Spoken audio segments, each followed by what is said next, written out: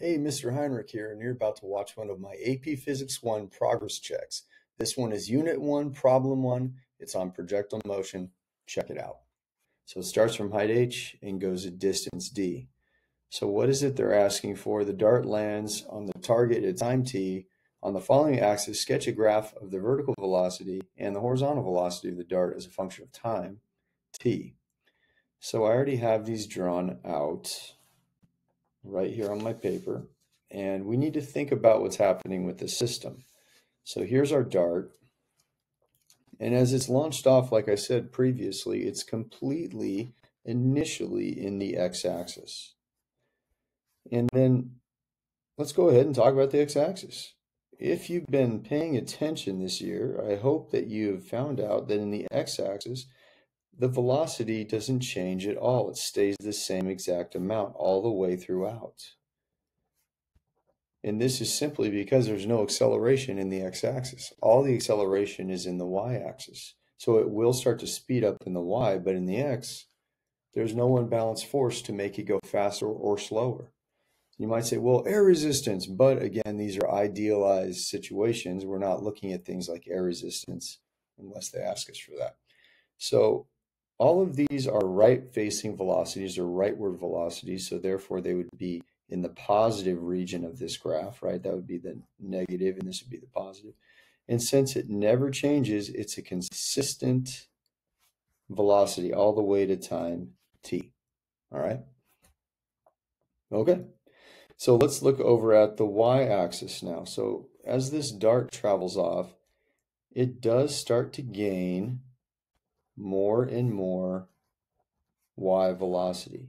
It's accelerating in the y-axis, just like that. And why is that? Well, because every second that passes, our speed increases, meters per second each second. That is what acceleration is all about. Acceleration is meters per second squared, but it's very helpful to remember that actually means that for every second that passes or unit of time that passes, our speed increases. Okay, so how would that look on a graph like this? Well, at the beginning, there's absolutely no y velocity. I could say v initial y, that was a v initial x. V initial y is 0 meters per second. So I'd start at the origin, just like that. And then in the next moment of time, right there, or it could be even here, if you want to think about equal units of time, it speeds up a certain amount. So after some unit of time, it speeds up like that. And then in the next unit of time, it speeds up a little bit more in a negative fashion, right? It got to have a bigger magnitude negative velocity. And then in the next unit of time, so on and so forth. And you can see actually what we're producing here is a sloped line, a constant slope that is negative, okay? All right, part 2 says start with a kinematic relationship, derive an expression for the launch velocity, VL, needed for the dart to hit the center of the target. And we want to express our answers in terms of h and d. So what I'm writing on the sheet right now is that I've been given h, I've been given d, and then we can also put g, because g is negative 9.8 meters per second squared. It's a fundamental constant, and they call it a physical constant here. But what do they want us to find? They want us to find VL. All right, so going back over to our paper, the way I write that out is just like that. Oh, and by the way, we're calling this A1, right? Okay. So 95% of the time, your starting point should always be this kinematic equation. Delta x equals V naught xt plus 1/2 axt squared, and delta y equals V naught y t plus 1/2 ayt squared. Just like that. Now we get to do some things to simplify these equations. In my class, I call these the second kinematic equation. So I'm going to realize once again, at the beginning, at time equals 0 seconds, right here, we have absolutely no y velocity. So I'm going to cross this out to 0, and 0 times t would be 0, so this whole thing goes away. On this one, I get to cross something out also. Notice at the very beginning, we started off by talking about this graph, saying that there was no acceleration in the x-axis whatsoever. So I get to call ax 0, and this whole term crosses out because 0 times all this stuff is 0. I get to write a simplified expression, delta x equals v naught xt, and here delta y equals 1/2 ay t squared. Now I'm not being very particular to these terms yet, but I'm getting there, okay? What does delta mean again? Delta means a change in, so we're changing our position, our x position. So I'm going to rewrite it as x minus x initial equals v naught x t. And one more iteration here.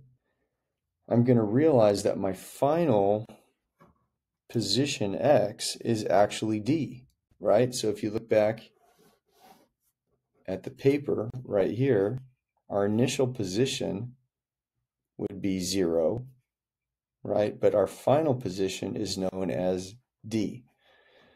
So moving back over to here, I'd say, hey, initially I have 0x, but at the end I have a distance we're calling d, and v naught x is expressed right here.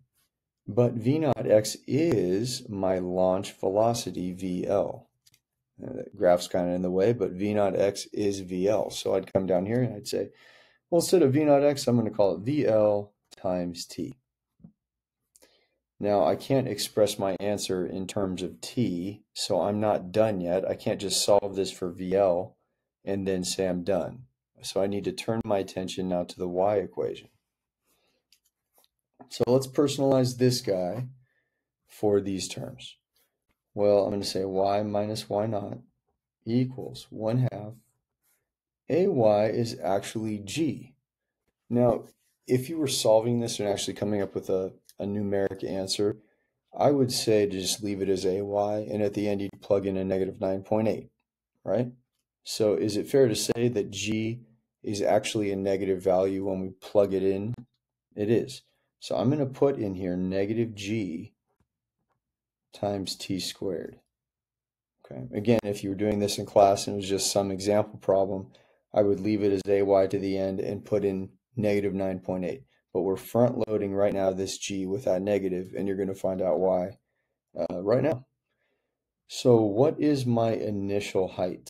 My initial height is actually h, right? So I'm going to say, well, this is h, and what's my final height? Y. Well, that would be 0. You finally, when you're over here, the dart hits the ground, right? Hits the target. And it looks like we're at a height of 0. So my final y is 0, and this would equal 1/2 negative g t squared. So if I rewrite this again, I'd say negative h equals 1/2. I put the negative in front, gt squared, and you can see those negatives just cancel out. We divide both sides by -1, if you will. And let's get an expression for t. Why are we finding t? Because I can't find VL from this until I find t in terms of the things that are given, right? So that's what we're doing right here. So I'm going to multiply both sides by 2. I'm going to divide by g, and I'm taking the square root of both sides. So that's how you isolate t there. Multiply by 2, divide by g, square root. Okay, done. Now I'm going to plug this sucker in. I'm going to say d equals VL times the square root of 2h over g. We're almost there. So finally, let's solve this thing for VL because that's what they asked for. VL is equal to simply d over 2h over g, the square root of that stuff. You could also say VL is equal to d times the square root of g over 2h.